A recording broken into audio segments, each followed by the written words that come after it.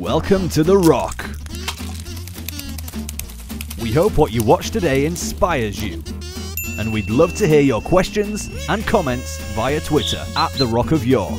You can also find us on Facebook or contact us through the website at www.rockofyork.co.uk. In the meantime, let's crack on. It's been a funny day because the Wi-Fi at my house hasn't been working very well. So every time I tried to get into my iPad and open a file, it would say, not allowed, download not allowed, you need permission from the owner. And I'm screaming at the thing, I am the owner, let me in. Oh, it won't going to let me. So it's been one of those days where I wasn't even sure that I would get up tonight and be able to have any notes. So it's not been very comfortable. This is where I want to start tonight. Are you aware that the end of the world was supposed to be today? Who knew? Put your hand up if you knew. Oh, a few. Now, don't you find that amazing? That it's come and it's gone. Oh, okay, a few 7 hours left. I think we're almost quite confident to say that nothing's going to happen. Besides, as they were saying in Australia, it's already been and gone anyway. Now, the reason why I just want to start by saying that is that basically, if you're a Christian and hold to what you call mainstream Christian beliefs, then you should, and some of you haven't even thought about it or even know about it, so we don't make a big thing of it in this place, but we believe in the second coming and what's called the rapture, and that all of a sudden everybody who believes is going to be taken up off the earth, and everybody who doesn't is going to be destroyed, and it's going to be horrible, and this, that, and the other. And apparently, according to the predictions and prophecies of the Bible, that was supposed to happen today. Now, what's really funny, that if you're a Christian as well, astrology, we're not supposed to have anything to do with, because the reading of the stars and all that is a no-no. Come on, are you with me or not? Or are you looking at me as though, it's not supposed to be a thing you do. I mean, as a child or as a young person, if I ever looked at the stars horoscope in the newspaper, oh boy, was I in trouble. Anybody with me? Yeah, okay. But just think about it. Guess what they are going on with regards to the end of the world? The aligning of the planets. So I think to myself, well, there you go. Just shows you how people speak with forked tongue. Because on the one hand, they say, don't look at the stars. And then the next breath, they're following the stars. So there was an alignment of planets today. But then, of course, this guy who said, it's going to happen, he's now saying, no, it's in October. So you've got a bit longer.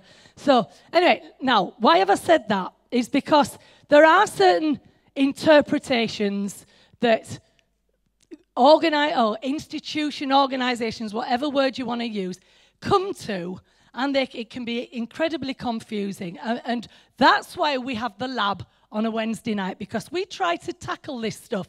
I'm not saying that we get all the right answers, but what we do, excuse me, is that we at least bring it out onto the table and say, look, this is what certain things say, this is what people interpret it as being, and, we at least bring some clarity, a little bit more clarity to it all. So on Wednesday night, I'm going to deal with some more of this stuff. We've already tackled a bit about the devil, and we've tackled about the Bible. We've tackled about a lot of stuff.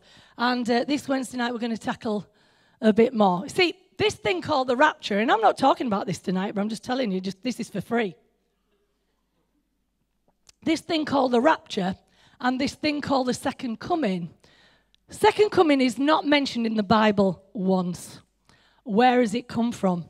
It came from a guy in the rapture called J.R.N. Darby, and it was in the early 1900s that he suddenly came up with this idea, and since then this theory has been widely used. And what does it do? It terrifies people.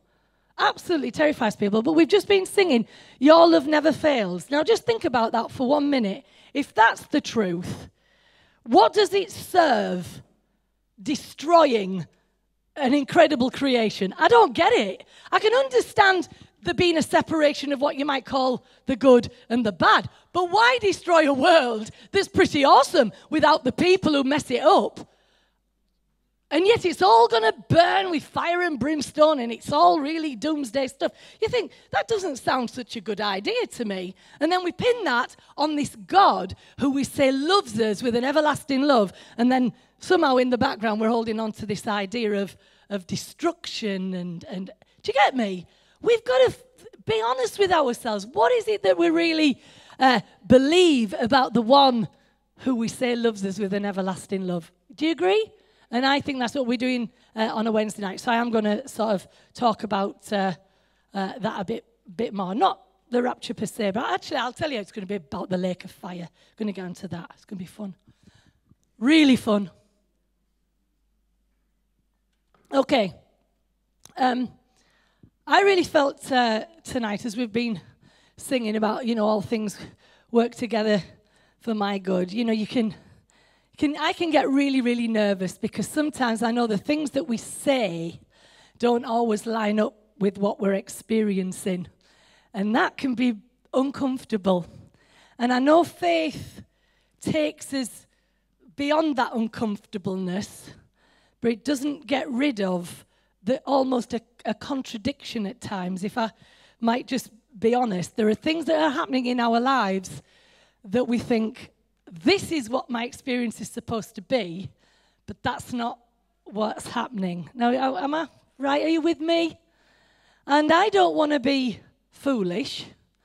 I want to be faithful, and I want to give hope and encouragement, but I think there's times when we have actually swallowed a doctrine that's not really very helpful. It's almost like, most of you would agree that when you look on the TV and you watch the prosperity preachers who are telling you that basically you should be rich and there should be never a problem, you should never not have enough money, you think to yourself, that can't be right when half the world is starving. Just can't be right. And it just doesn't sit well, does it? And so you'd say there's something not quite right with that. So you look to find what is the truth amongst it all. And I think sometimes that I want to be very sensitive when we talk about things like suffering. When people are suffering, we say, you shouldn't be suffering because God is for you. But people suffer. People are suffering. You've only seen over the world over these last few weeks that the floods, the earthquakes, and of course, that's what people look at and say, this is it. The end of the world is coming because these things are happening. No, we've got such things as hurricanes and stuff that's out of our control, and yet we pin it down. This is God, this is God.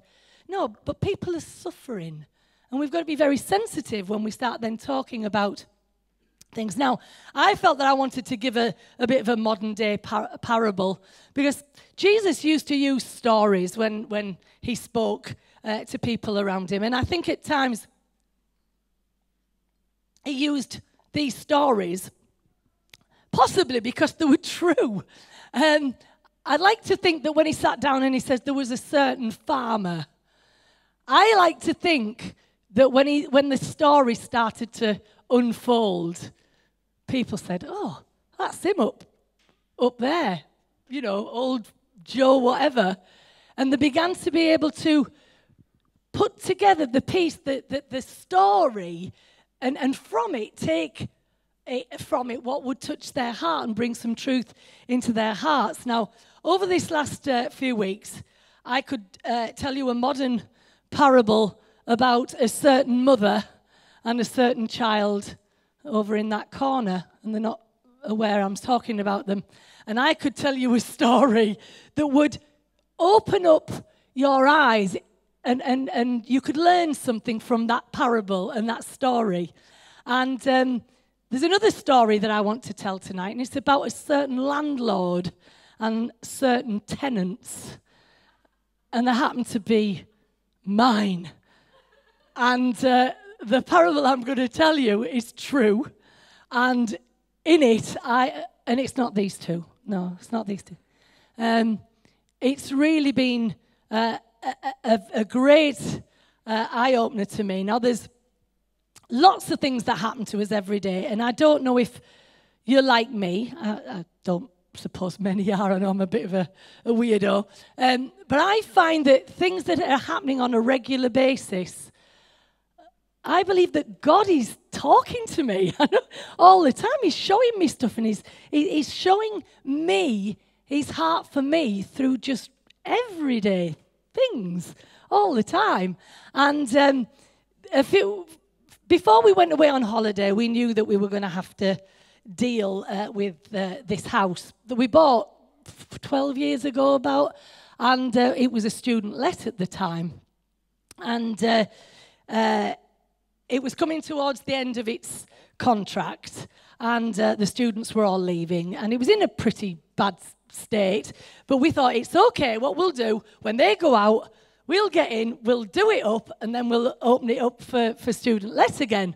And that didn't happen because we had a situation where a family came into the church, and they were in real need, and they didn't have much money, and they didn't have much possessions. They'd come out of a situation that was pretty dire, and they heard that we had this place, and they said, can we look at it? And because their family was big, this is a 3-story house, it was perfect for them. And we said, oh, but it's pretty bad, it's manky. And they said, no, it's really okay. And they said, you know, what's the rent? I said, well, in the present conditions that it is, the rent's low. Oh, that's great. But we haven't got any bond. And, oh, well, that's all right. We want to help you. And so we actually, out of a kindness, gave the house to this family. And they were in it for quite a long time. And then things really didn't go well, and so there's problems in their marriage, and so they moved on. But then the kids wanted to stay. But then the kids weren't doing very well financially. They didn't have jobs. There was problems. So we didn't often get our rent, and there was, you know, issues to deal with there. But we just thought we'd being kind and wanted to help.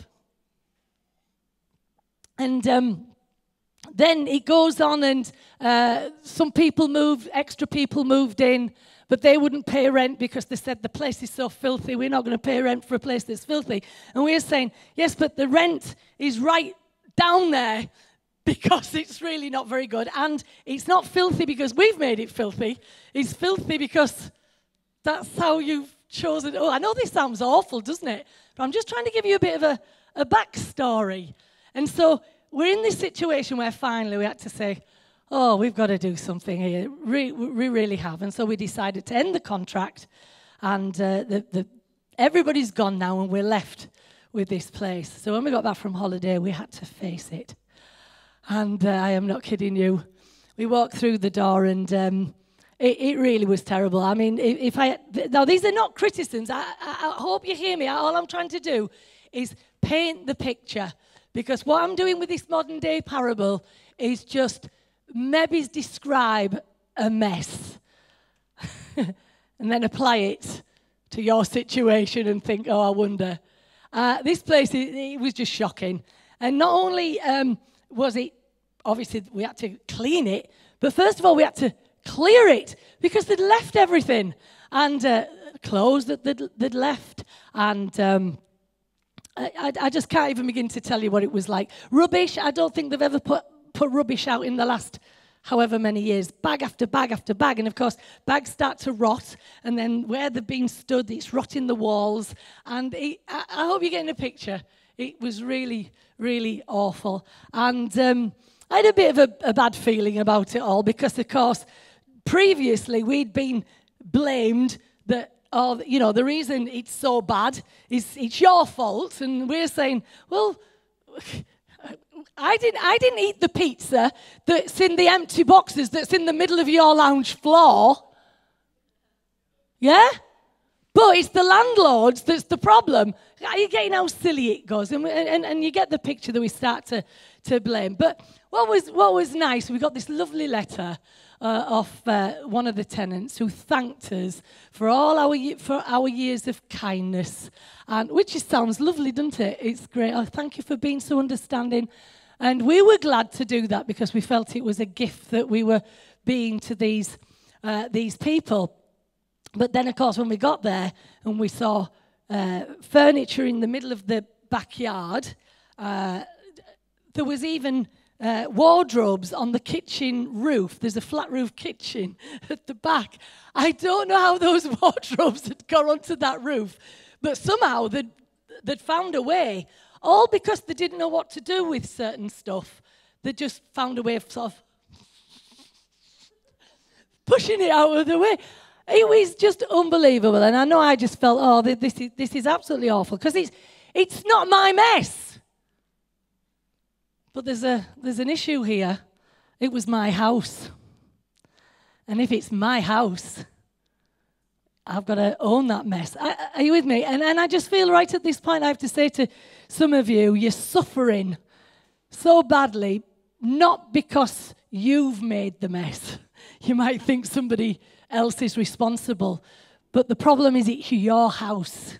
And sometimes things that are going on in you have been created by somebody else, but it's your house. So you can either say, that's it, I'm leaving it, I'm having nothing to do with this, or you say, I'm going to get down, I'm going to face this, I'm going to tackle it and get on and do it. Is this making sense? So we got in there. Now, what is absolutely incredible is it might have taken many years to get to that place.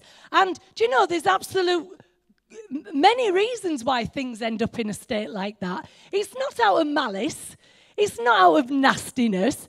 It's just it wasn't a priority. I think to myself, the young lads, they've been out, they've been doing what they're doing, and they come in, and then they watch telly, and they get on the Xbox, and they're doing all this.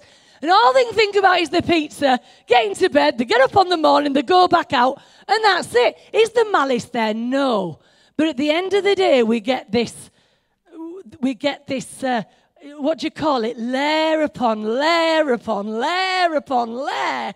And all of a sudden you realize it's absolutely overwhelming and you don't know where to start. I mean, there was a Monica cupboard. You know what a Monica cupboard is? Or Friends? The ones who are laughing, no. You open the door and you lean back because you expect it all to fall on you. I mean, literally right under the stairs, jam-packed right into the corner. It was unbelievable. And, it could have been left. Now, listen, when we talk like this and we talk about that house, this house, it can be left, It really can. And I don't want anybody in this place to, and I know we don't do it. We never stand up here and tell you must be certain things. We don't. We leave that to the Holy Spirit to deal with you in your heart. And the truth is, if you want to leave stuff, you can. Because I believe what we've been singing about your love never fails. You are okay just as you are. Now, some people find that really wrong to say, but I'm saying it now. You are okay as you are. The only problem is all those layers of things that have affected you and made your house what it is actually burying potential.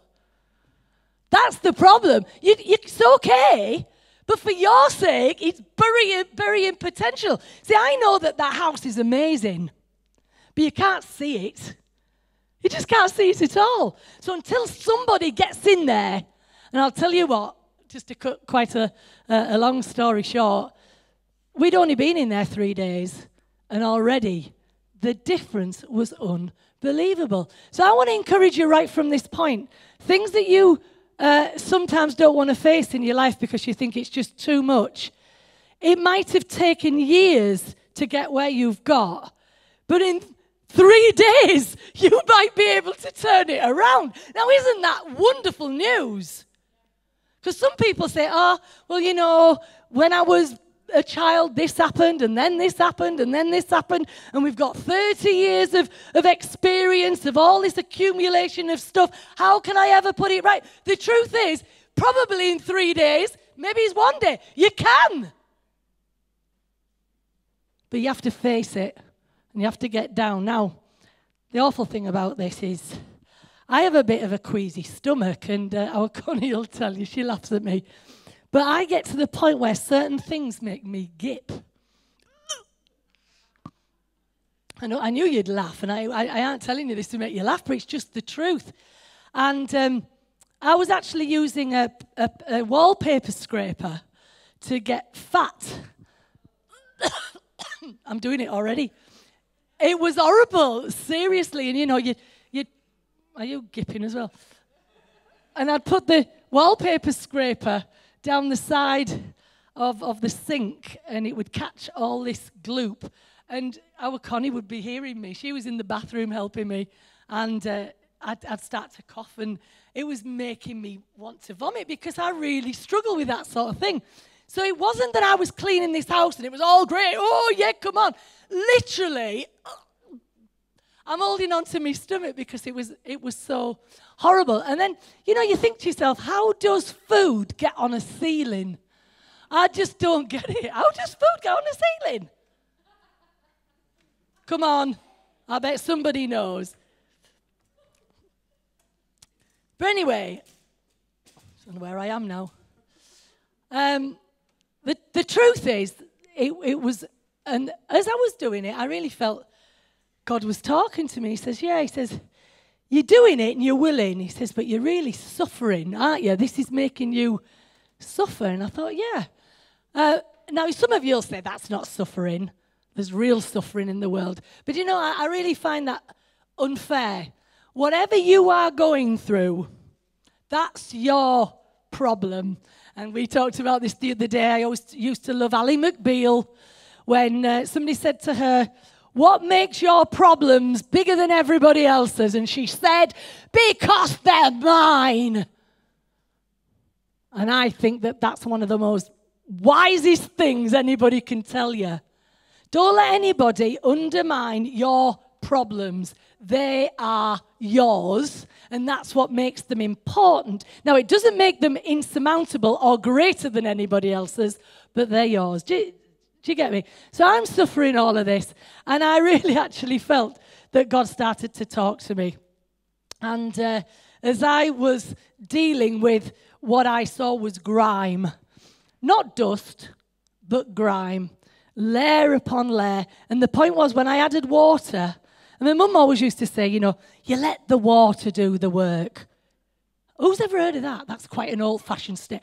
Let the water. So you student-ishy people over here, when you're cleaning, don't just get a cloth and think, let the water do the work. Because if you let the water soak in, it literally lifts it for you, and then Anyway, so I'm letting the water do the work. The only problem is, as I was letting the water do the work, it's getting more sludgy. Yeah. So anyway, it was horrible. Anyway, and I really felt that in all of this, I felt that God started to speak to me. And I got this verse, and you might think, oh, that's very, hyper-spiritual. But I got this verse, and it's the verse that says that Jesus learned obedience by that which he suffered. Now, immediately, I think to myself, it can't mean obedience in the context of do as you're told.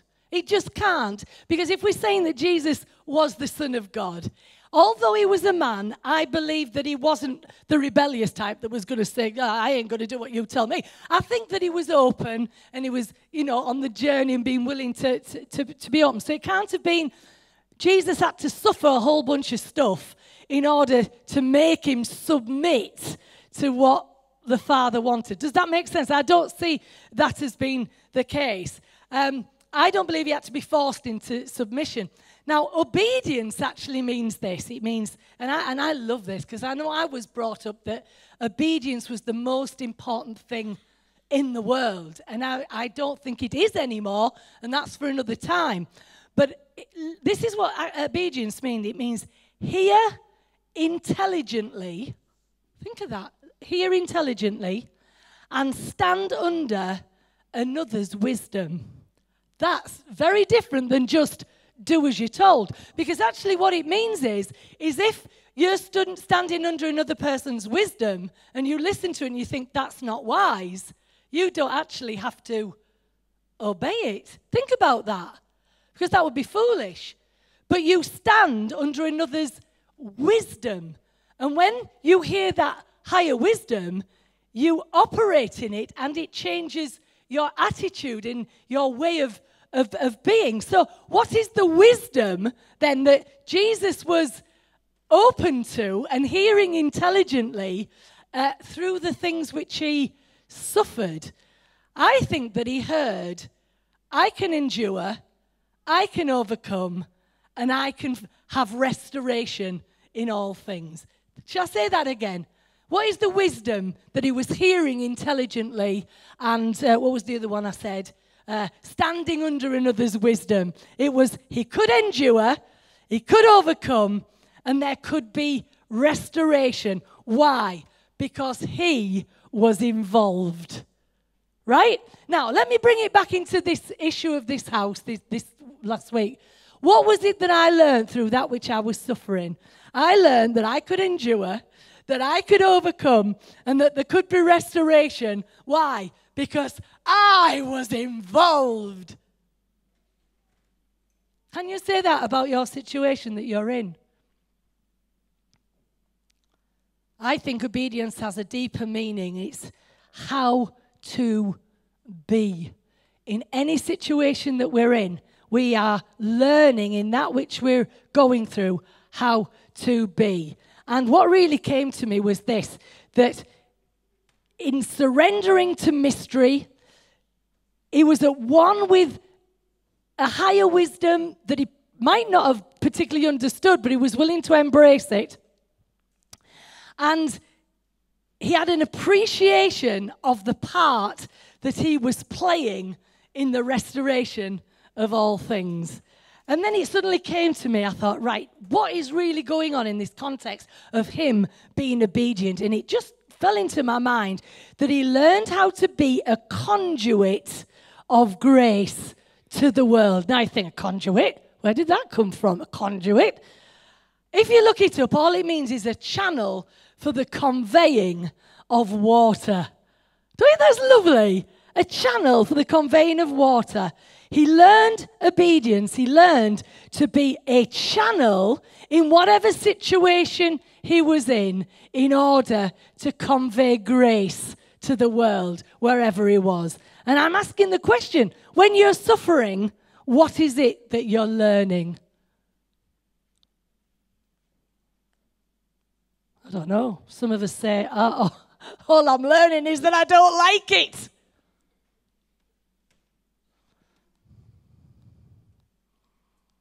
So, I know when our Joel lost his suitcase this week, he was suffering.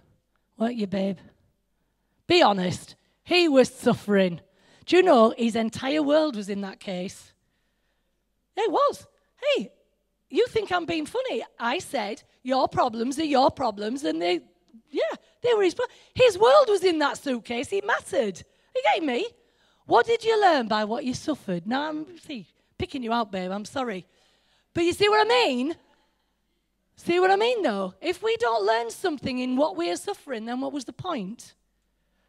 What was the point? I'm hoping you've learned something. I said to him, well, trust. Oh, we don't like to trust, do we? Most of the time. Nah, I want it sorted. I want it sorted now. We've got to trust. Now, in Luke 9:51, there's a verse, and it blessed me this morning as I read it. And it says this: Jesus set his face as a flint towards Jerusalem. Now, that again just did something for me, because I'm thinking, there's a determination there that decides that he's going to face the situation. He set his face, but to face the place that was actually representation of suffering and death, but he set his face towards it. And as I was thinking about it, flint is a very hard type of rock. And of course, I'm thinking, I like these thoughts. First of all, I like the idea that Jenny and Dave were called Flint Tuff. Isn't that just wonderful? Apply it. It's great. And then it's a hard type of sedimentary rock. And I'm thinking, the Rock of York. You know, I'm just tying it all together who we are. But listen to this. When struck against steel, a flint edge produces sparks to start a fire.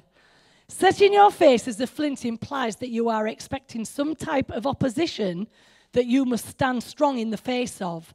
But to set your face as a flint means to regard these difficulties as worthwhile when you consider what they will lead to. Now, that's the problem. We don't see suffering as worthwhile as we're moving towards the thing that we want. We see all these things as opposition rather than this is worthwhile. Now, I know you're looking at me all funny because you're thinking, I don't like this.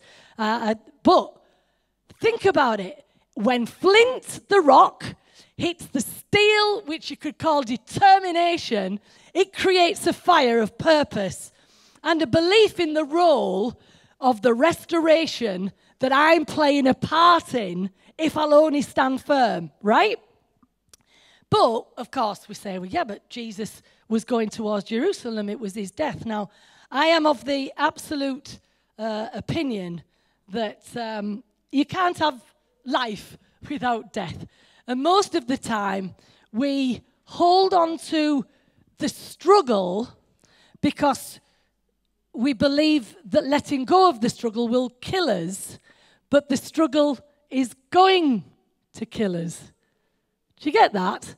So we think we're safe with the struggle that we're in because we say, well, if I let go, all the unknown, all the issues will just overwhelm me and it will kill me. But we don't recognize that the struggle will kill us anyway. So it says, for the joy that was set before him, he endured.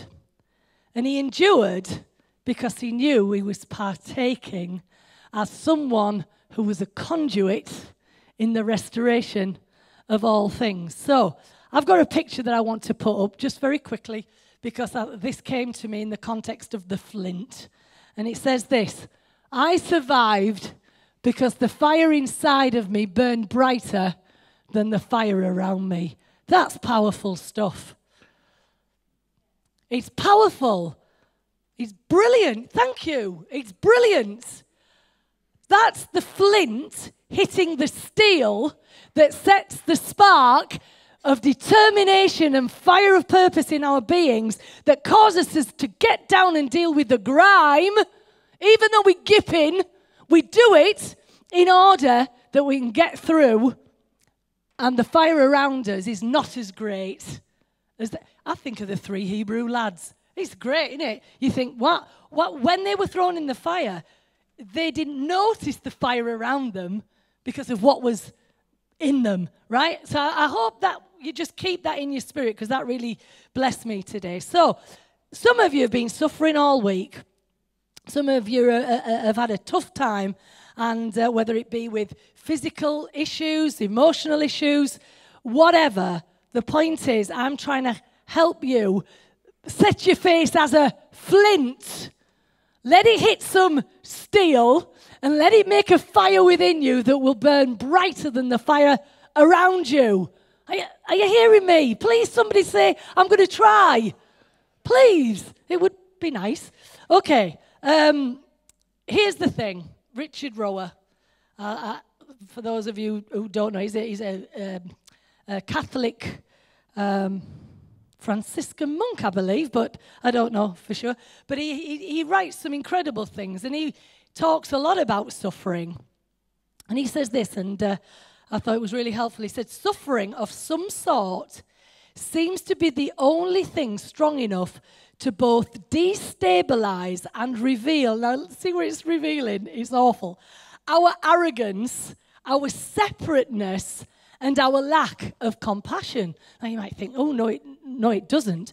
But if you put this in another way, we tend to suffer whenever we're not in control. When we can't control stuff, or when we think people are doing this or that, or the mess is somebody else's responsibility, or this shouldn't be happening to me, we suffer because we're not in control. Yet, what he goes on to say, suffering seems an effective way to get humans to learn to trust and give up control. Oh, heck. So you could almost say that I'm going to probably have to suffer far more the more I want to be in control. Ooh. Oh, dear. All right. Here we go. If we do not transform our pain, we will most assuredly transmit it. So if we don't take the suffering like Jesus did, he learned obedience, and we said it wasn't obedience being told what to do and not to do, but how to be a conduit of grace to the world, then instead of it being a sacred wound, it will become a bitter wound. Now, bitter wounds we have got to be safe from. Sacred wounds become a channel of grace to the world. So, I want to ask the question, am I learning to be a conduit of grace to the world by what I suffer? Ooh. And will I set my face as a flint and let a fire start that takes me all the way to the restoration of all things, redemption and resurrection? Has that made sense? I hope so. Now, I know it's a bit of a modern day parable, but I promise you, I didn't want to do that work in that house. I've got a bit of a bad back, so of course, on the floor, and you're up and down, and it's all hard work. And at the end of it, I realised, you know what? This is amazing. I said to Anthony at the end, I said, have you changed some light bulbs in here? And he said, no, why? Just the cleaning up of the grime changed the light within the house. Just getting rid of the rubbish changed the light in the house. Don't you think that's amazing? Now, as I said at the beginning, some of you might say, no big deal. I'm quite happy as I am. I've lived with all my stuff all this time. I can live with it a little bit longer. But remember what we said. It's not about whether you have to. It's whether your potential is being so buried, and it will ultimately cause you to suffer more because you will not be able to be that conduit of grace to the world. So I hope that's helpful. And I'm done. And I always think of the wounds of Jesus in his hands. He showed them, didn't he, to, was it Thomas? And he said, put your finger in there. And I think, I don't know whether Ant pinched it off somebody else or whether it was his own thought, but he talked about wounds with no pain because he was willing to have the wound touched. So that suffering that he had experienced at the hands of evil men who were so brutal in their treatment of him, after the event, he wasn't bitter. He was actually holding them as a sacred thing that says this means something. It means something. And there was no pain within it. So let our suffering teach us obedience. Teach us what we are, the part that we're playing in the restoration of things. Do you know, I helped restore that house. Some of you think, well, that's no big deal. To me, it's a wonderful thing because I'm only going to live once, and I am making sure that the stuff I am doing has got some significance. Isn't that amazing? Significance. Yeah? Now remember that dust, often, we think is insignificant. You know, if you let your dust build up for a week, it's not that important, is it? If you let it build up 2 weeks, you can start to write your name. If you build it up a couple of months, you see what I mean? It's not easy to wipe off then. You need water. Following me? And in your life, always be thinking, what is it that I need the water of the revelation of truth, whether it be from friends or whether it be from something that you're reading to help deal with that build-up, because we don't want our potential to be buried, do we? And we want light to shine. So we're done. Now we're going to take the offering, are we? What offering? Thanks for watching.